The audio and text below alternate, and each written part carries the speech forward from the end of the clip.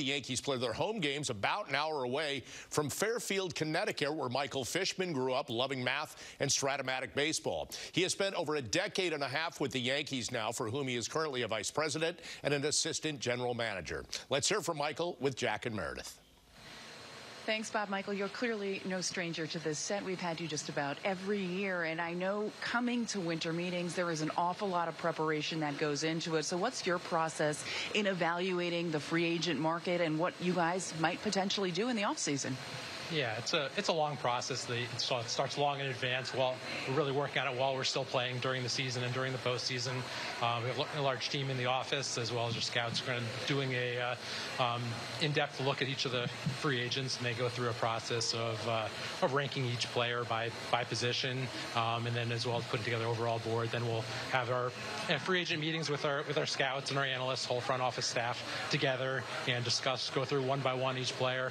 Certain players we're going to focus on more as they fit our roster better and spend more time on them, and then just continue to get involved other departments as well. We'll get the player development, look at each player, to send some players for them to look at in terms of what we can improve with players and beyond what the players are right now, what they can be, as well as really just getting input from all different areas to really get the sense of what everybody is as we kind of have the evaluation lined up heading into here to make kind of decisions the rest of the offseason.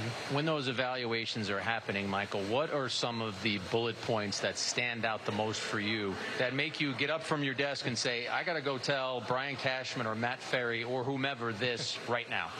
Yeah, and some of the things are a player who may have had a down year, and they're indicators that it was unlucky, or that he can be better with things we think we can improve with the player, and why he can be a better player moving forward than he was the past year. And maybe there's an opportunity to get a player that can be better than he was and really help us moving forward. Over the years, who do you think has been your best find? One that maybe nobody else was keyed in on, and you saw a little something and took it to Cashman and the rest of the group and wound up working out very well for you guys. Yeah, I mean, I think one of the more talked about examples was Nick Swisher back in the day.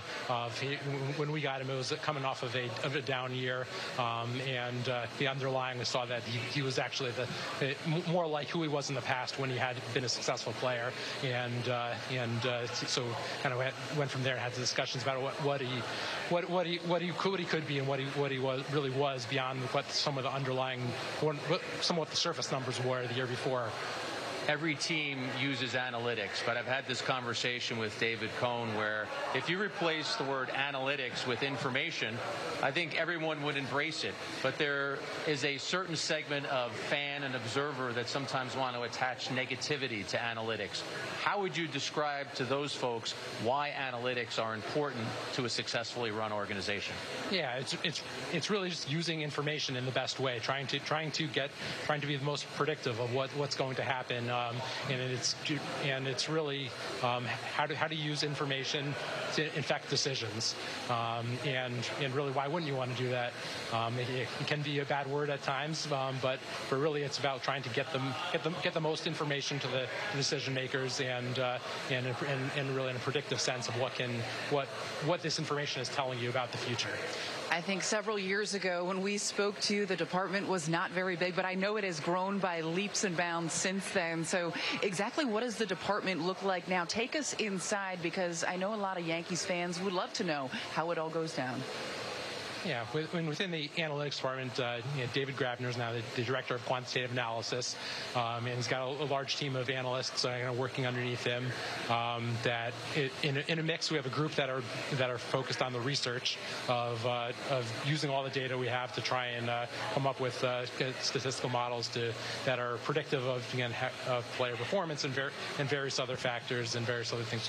And we also have analysts within each of the sub-departments within baseball operations that are focused on their specific areas, whether it's an amateur scouting analyst or a player development analyst, performance science analyst who are just focused on those specific areas. Meredith, you have to forgive me for my final question. I'm going down a little bit of a rabbit hole here.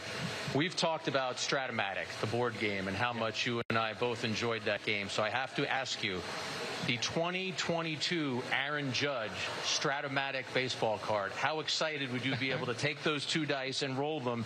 Because you know with that Judge card, there's going to be a pretty positive result. Yeah, you know you have good odds rolling with that one. I'm looking forward to seeing what that one looks like. I expect to see a lot of home runs and a lot of on base on that card. But yeah, it would definitely be one I'd want to have on my Stratomatic team. Now we're going to have a game. I want to take the Aaron Judge card, though, Meredith. I want to know if there's any insight on Aaron Judge. You got anything for us, Michael? I'm just focused on the Stratomatic game right now. I had a feeling you were going to say that. Thank you so much for the time.